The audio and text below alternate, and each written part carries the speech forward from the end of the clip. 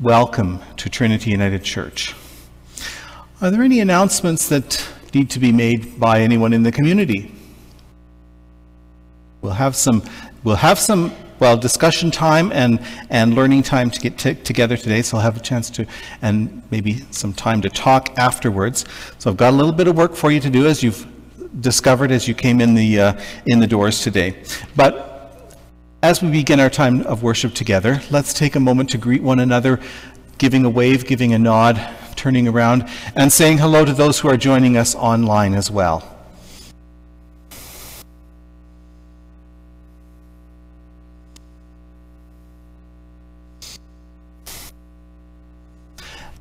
Our services are recorded so that they can be edited and uploaded to our YouTube channel so that you can view them at a later time or share them with friends and family who may appreciate being part of this community as well.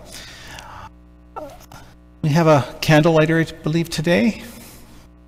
When we gather to worship, we light a candle. Candle is a reminder of the light of Christ which shines in our midst when we gather and shines in that virtual place between us when we are gathered virtually and those who join us online, and it shines in our hearts as well.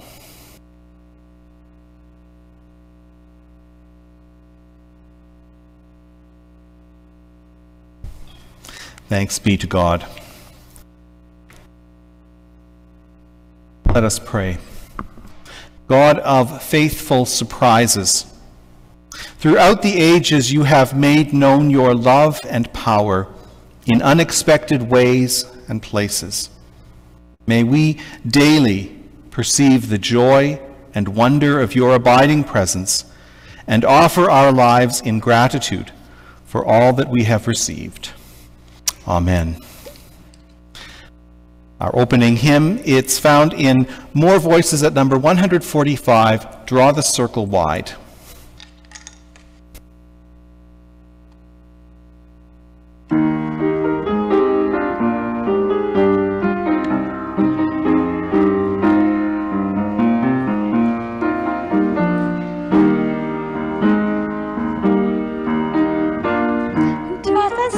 Right.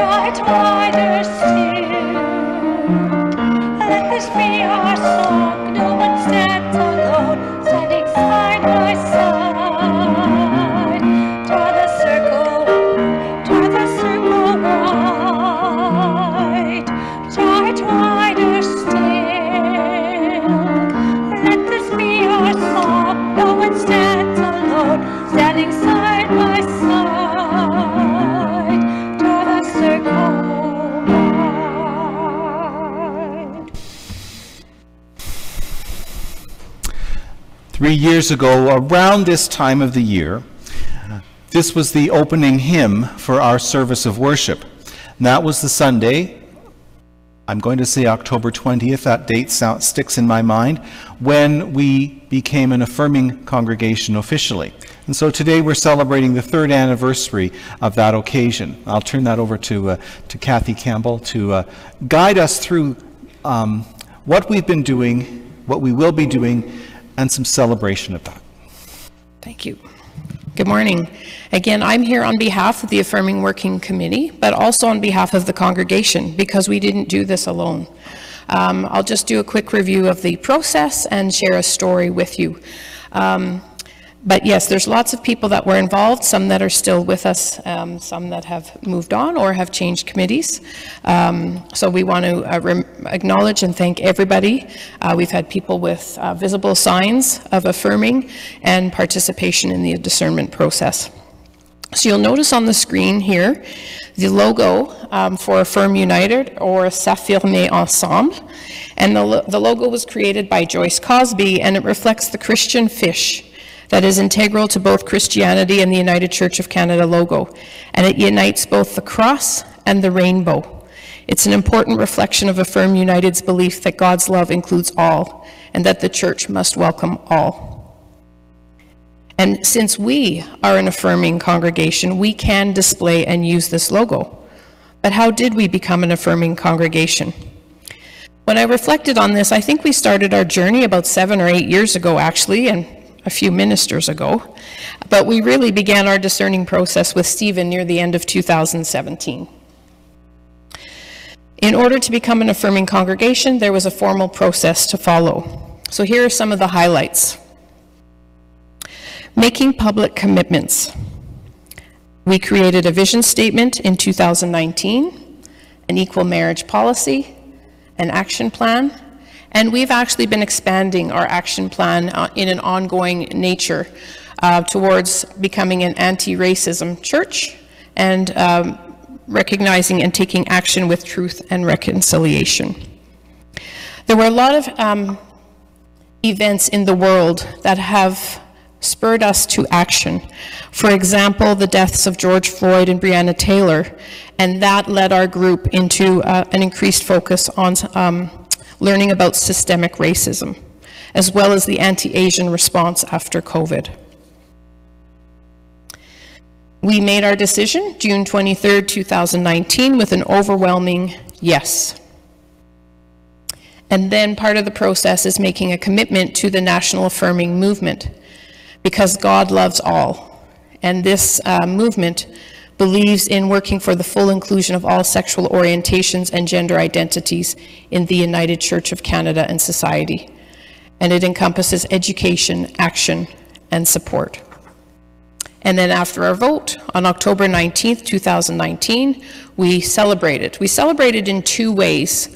On the Saturday, we hosted a fun drag show hosted by me and my drag daughter, Ivy League, along with some special guests, and we had a question and answer period after that. And then on the Sunday morning, the 20th, we became officially affirming when Gary Simpson presented our Affirm certificate.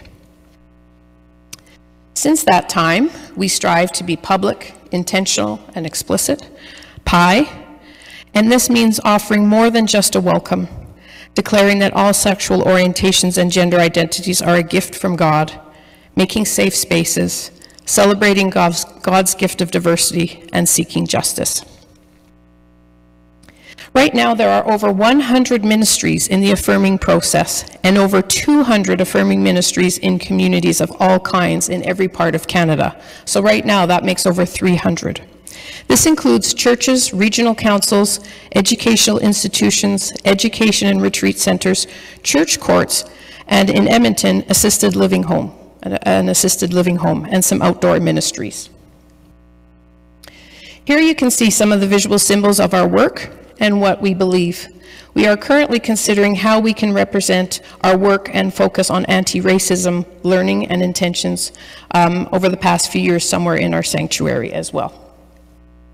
So some of the highlights over the last year, we've acknowledged and celebrated Black History Month. We've shared information about the 40 days of engagement on anti-racism. We had a pie celebration, which they call National Affirming Day. We talked and learned about Asian Heritage Month, Pride Month, National Indigenous Peoples Day, National Truth and Reconciliation Day. That's what we've done so far in 2022. And still to come, we have our Trans Day of Remembrance, World AIDS Day, and the UN International Day of Persons with Disabilities. So these are some of the things we are working on. So I'd say we're a small but mighty group, and always working, keeping these things in mind as an affirming congregation. So what I'd like to do at this point is, our church may not look exactly like that right now, but I think here at Trinity, we embrace people in love and faith, where God's doors are open to all.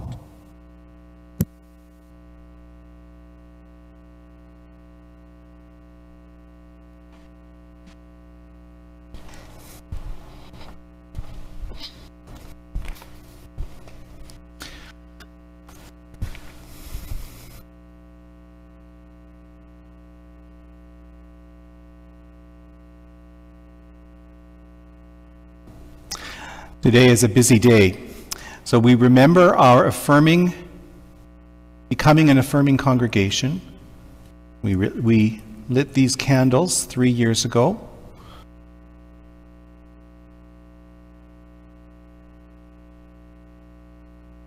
I have them standing up in a bucket of sand, so I certainly hope they don't fall over. This one is tilting a wee bit. Today is also our celebration of All Saints' Day, All Saints Sunday. When we gather, remembering someone who has passed away, someone who has died, of our community, of our area. I often invite families to bring a candle to light. Just as we light our candle at the beginning of worship, we light a candle in those times of memorial to remember the light of that person's life and the light of Christ, which is part of our lives as well. So today we've lit candles, our candle that we light in worship, but also these candles to celebrate being affirming, to celebrate the saints around us. For all the saints who went before us, who have spoken to our hearts and touched us with your fire, let us say together, we praise you, O God. We praise you, O God. For all the saints who live beside us, whose weaknesses and strengths are woven with our own, we praise you, O God. For all the saints who live beyond us, who challenge us, to change the world with them, we praise you, O God. I invite you to take some time listening for the Spirit as you remember the saints of your life. The saints you remember, those whose stories burn bright. Take a moment, remember them, and give thanks. And then we'll sing.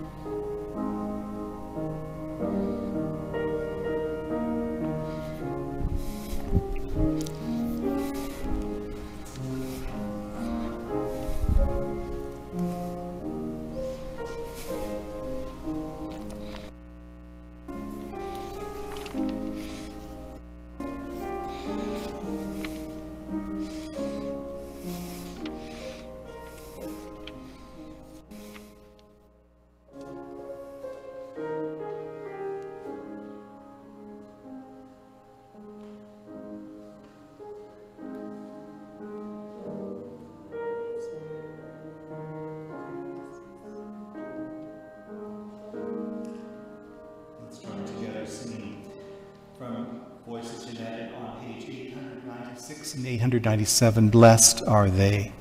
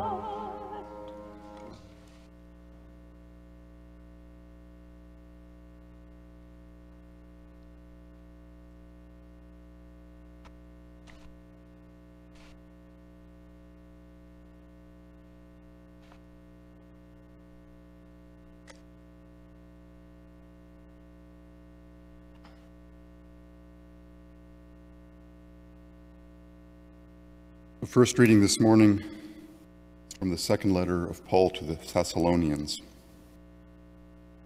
Paul, Silvanus, and Timothy, to the church of the Thessalonians in God our Father and the Lord Jesus Christ. Grace to you and peace from God our Father and the Lord Jesus Christ.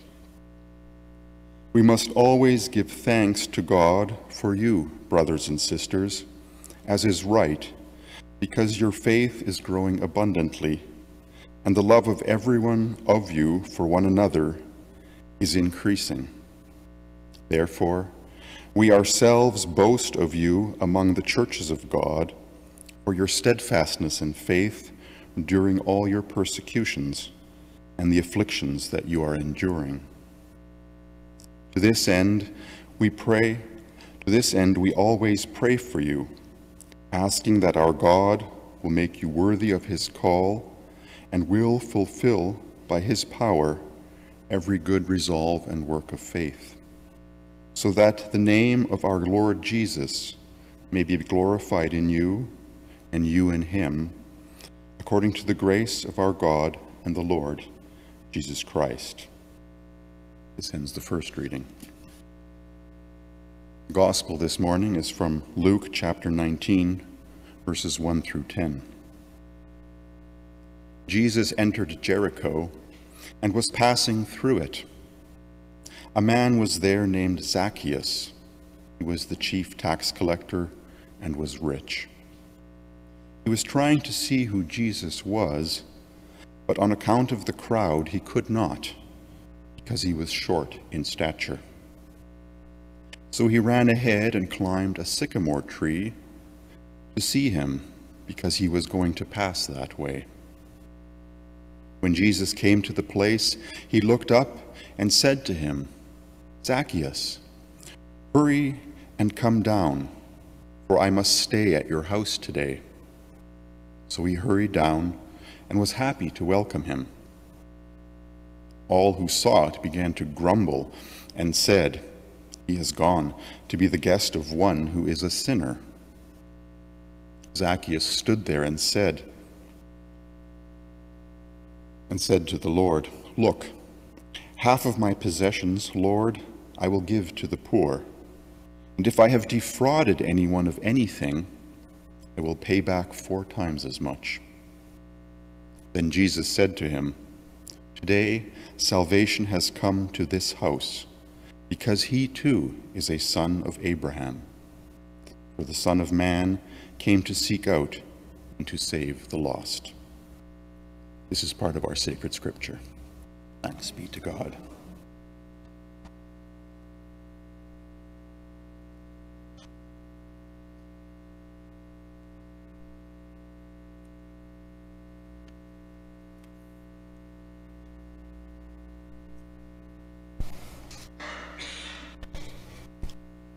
It has been less than 2 months since we have experienced a change in the sovereign within the Commonwealth.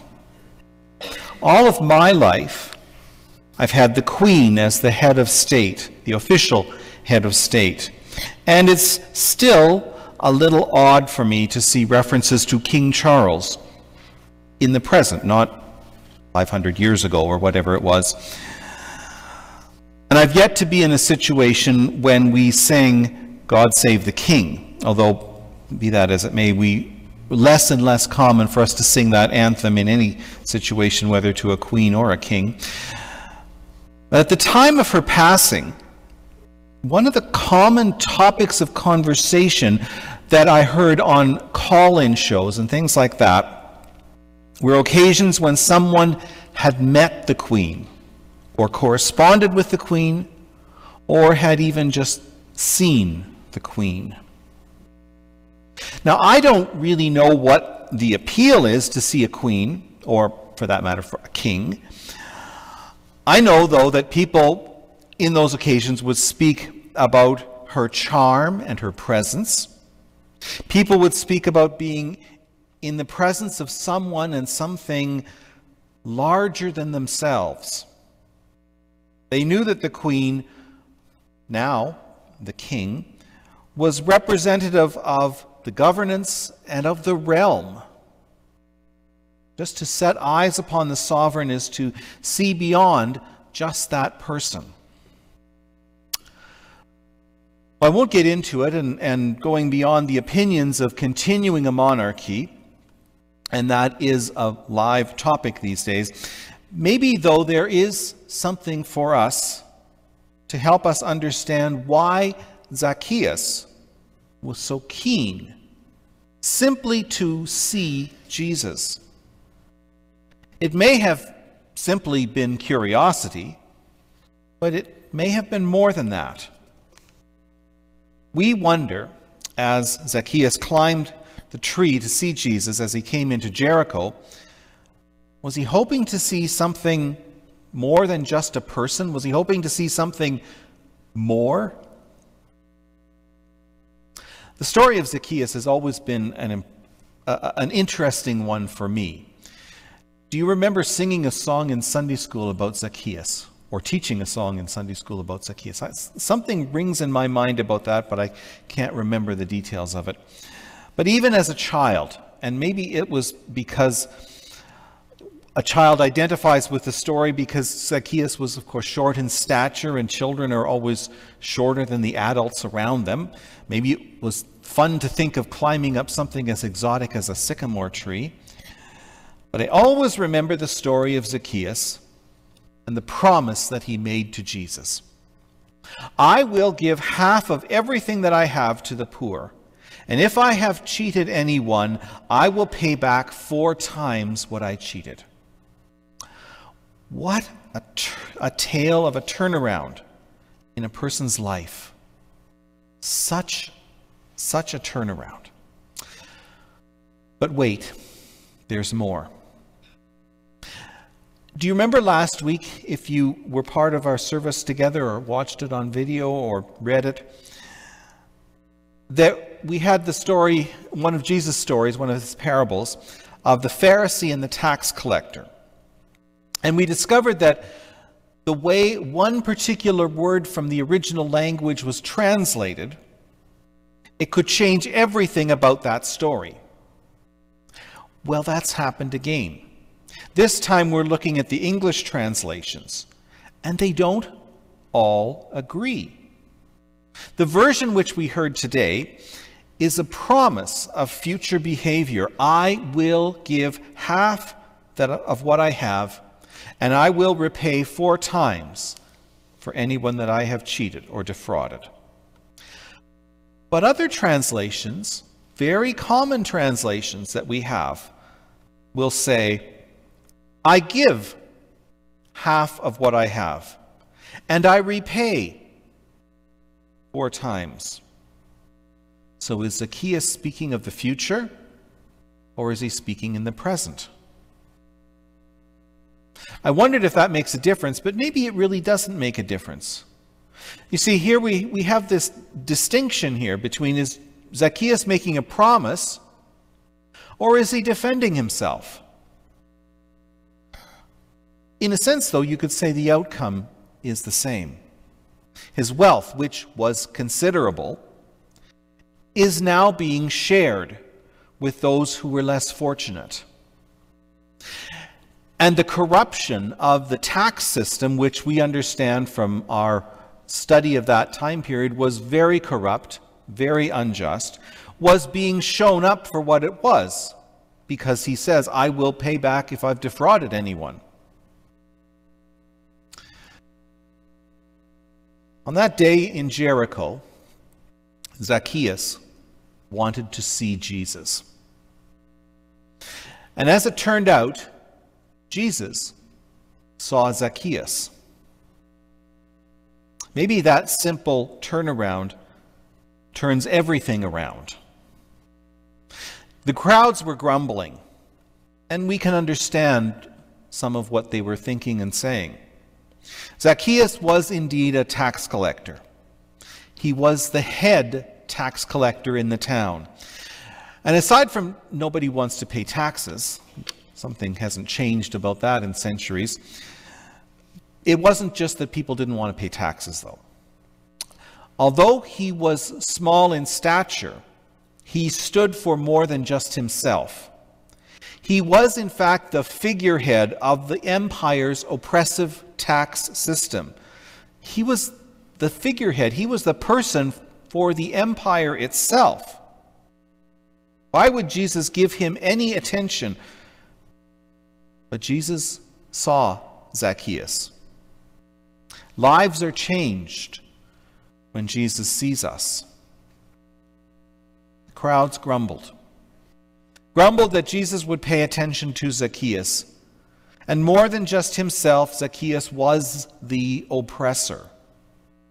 He was the empire that always kept them down. He was the face of the empire, which was never their friend. Zacchaeus was not someone to whom you would give the benefit of the doubt. It seems that when Jesus sees us, the world may change. It may well be that Zacchaeus changed his outlook, changed his response through his work. Maybe he was indeed suddenly repentant and caring about those who were poor and paying back those whom he had cheated. That's great. Maybe also we can look at it as saying our own outlook has changed, and we can see Zacchaeus in a different way, a way like we had not seen him before. See him as someone who can in fact be generous, someone who can do the right thing when others are cheated. When Jesus sees us, lives are changed. Would that we could see Jesus as Zacchaeus sought to see Jesus. Would that we could see Jesus so that Jesus could see us. Of course, we do not see Jesus walking down the street shaded by a sycamore tree. Yet today, in our worship, we acknowledge that we have seen Jesus in the life and the love, in the service and the ministry of others. We've acknowledged our 3rd anniversary of being an affirming congregation.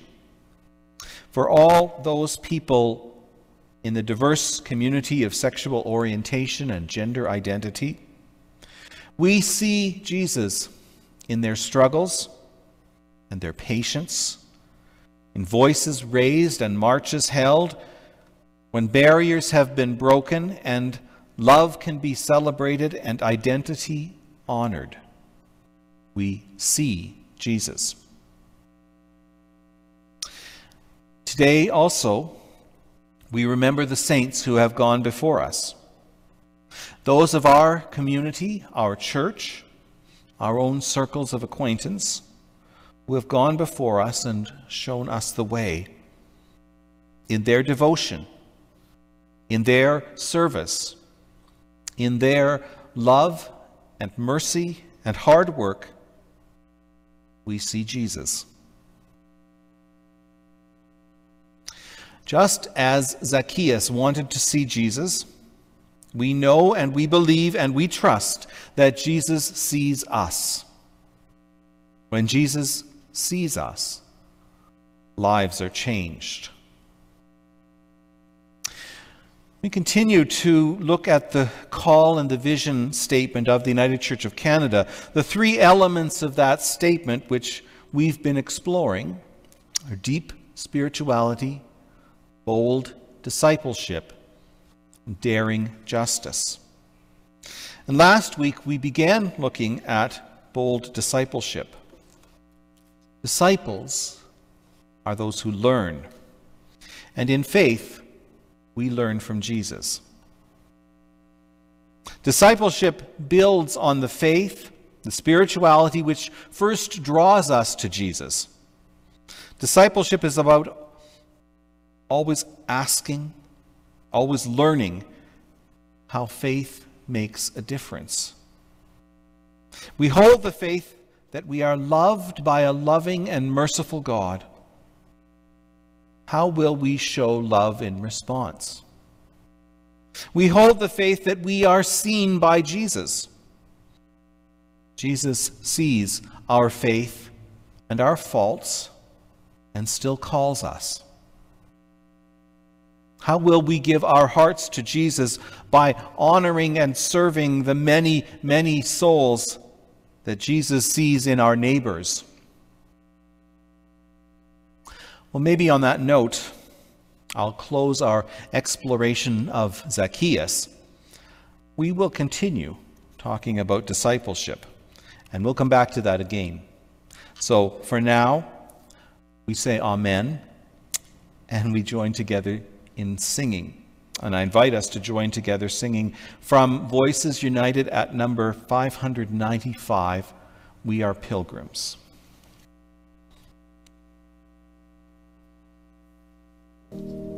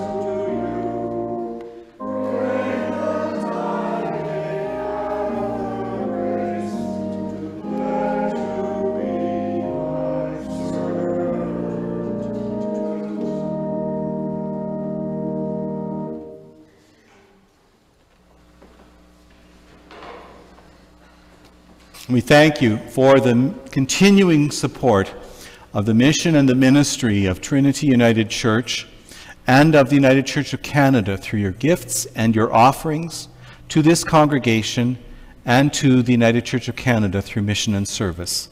Thank you. Your gifts make a big difference. Let us pray.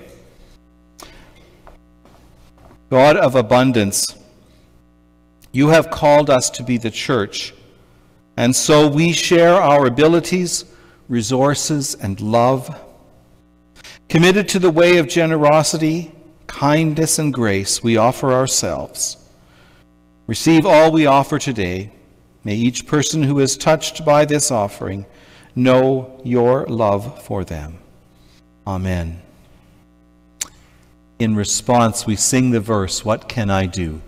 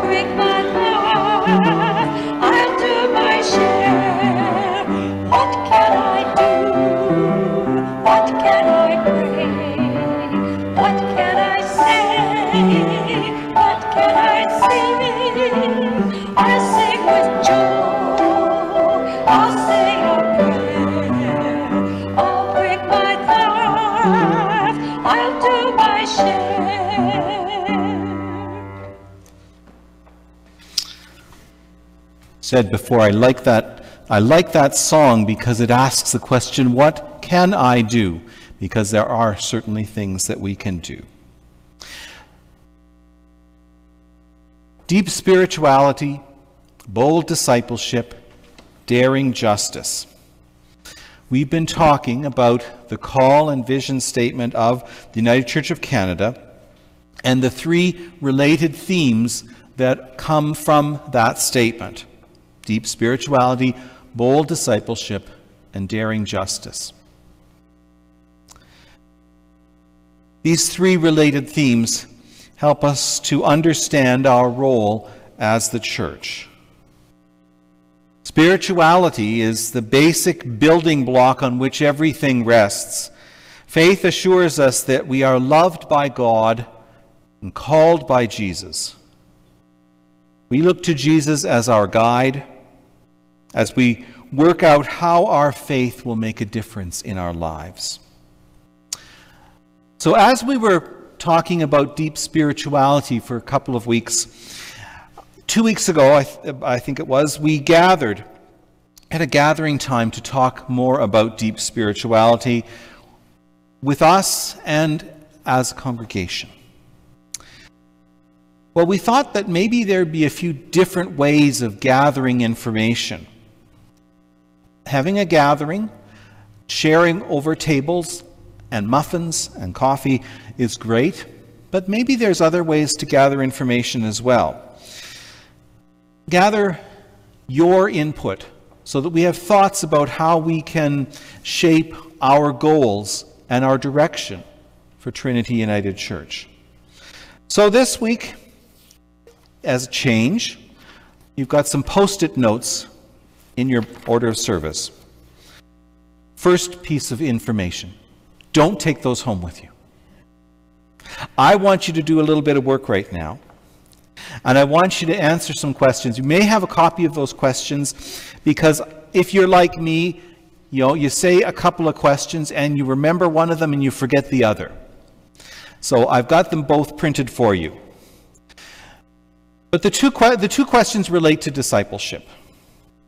The first question: what is a teaching of Jesus or a story of Jesus that touches you most? Why is that? And how does it make a difference in your life? So we've heard a couple of the stories of Jesus. We've heard some parables. You've got lots of other stories of Jesus that you probably remember.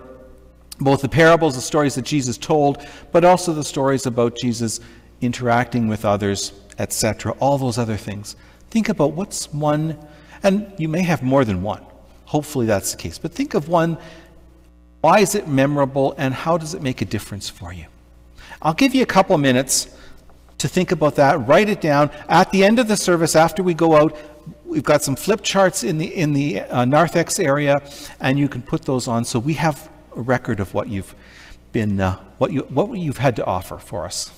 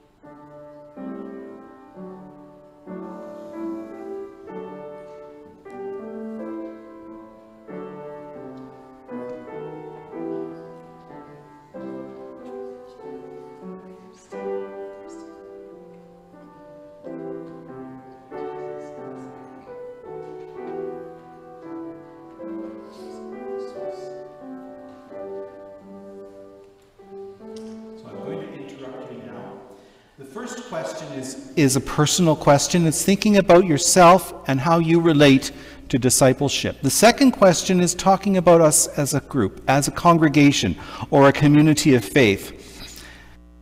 And so that is, what can we do? Whether it's a task or a gathering of some sort, or a practice that we start, or something else that can help us being the collective, to live out our discipleship as a congregation. So we're looking for a goal for us as a congregation in the next year or so.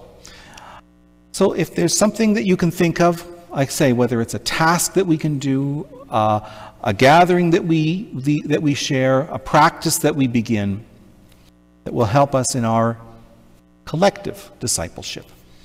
Okay.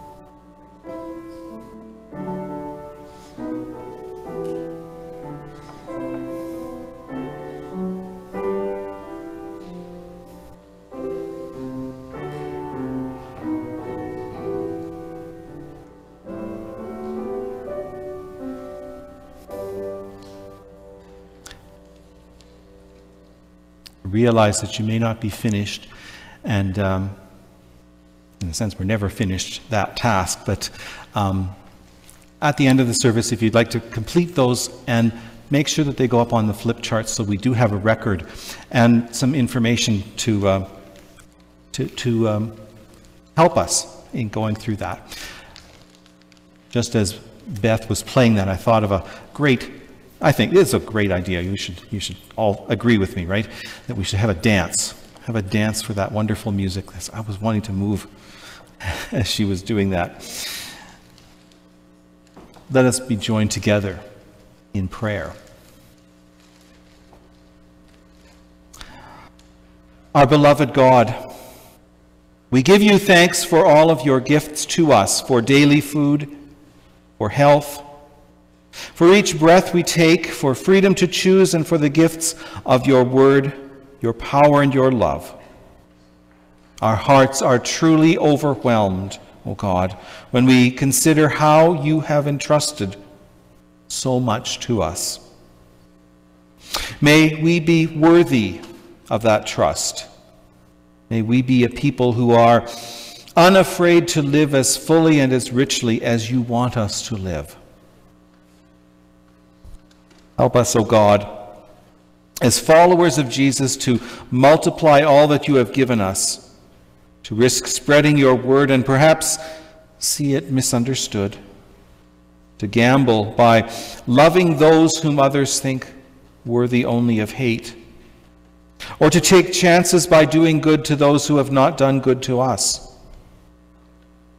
Help us be faith-filled and desire to increase your glory and your goodness in the world. Make us people who share in both word and deed that which you have given to us. We pray for the church gathered today, both here and virtually and around the world, that it may encourage all of its members to discover and develop and use all their gifts, those of nature and those of grace. We pray for those who are poor in body or in spirit, for those oppressed and heavy laden, for those sick or in despair. We offer in prayer the time of silence that we keep. In silence, we remember the people that we know who are in need, and we remember those persons named in our newsletter as well. We offer, too, the wandering minds that seek to be stilled by your Spirit.